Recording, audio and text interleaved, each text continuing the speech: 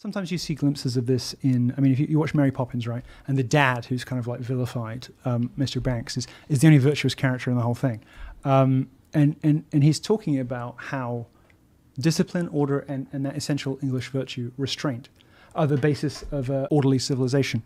And those are the virtues, the values, the habits that we should aspire to. And all around him, he's got this pampered, prideful mess of a wife who can't be bothered to be a mother, and is churning through nannies instead because she's got her whatever.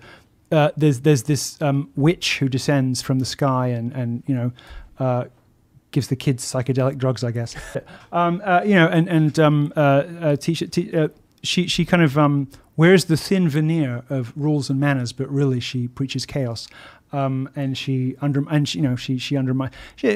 stuff in that movie that is on purpose. Like in Feed the Birds, she has the audacity to claim knowledge of what the saints think about airborne rodents pooping on cathedrals, damaging the architecture. It's a very subversive movie about the triumph of witchcraft over virtue. But is that what it is?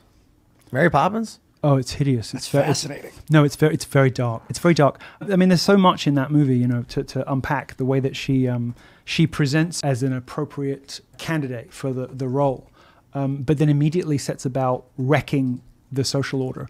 And it's a particular kind of Christian restraint that Mr. Banks is explaining. He's saying that we can't just give in to every reckless and wild abandoned temptation.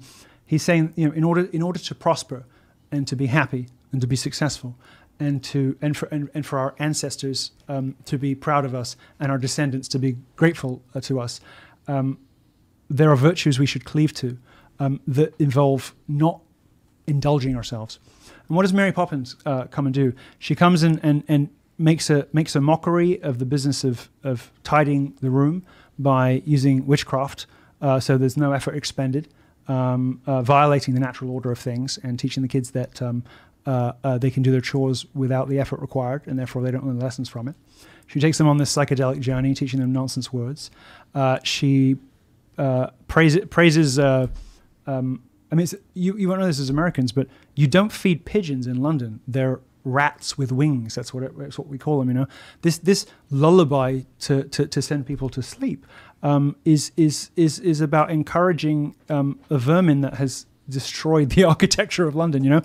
Everything in that movie is about undermining or overturning the natural order of things. And this is what the headless, selfish, prideful mother, wrapped up in her own political escapades, neglecting her duties as a mother, is engaged in. She's engaged in the business.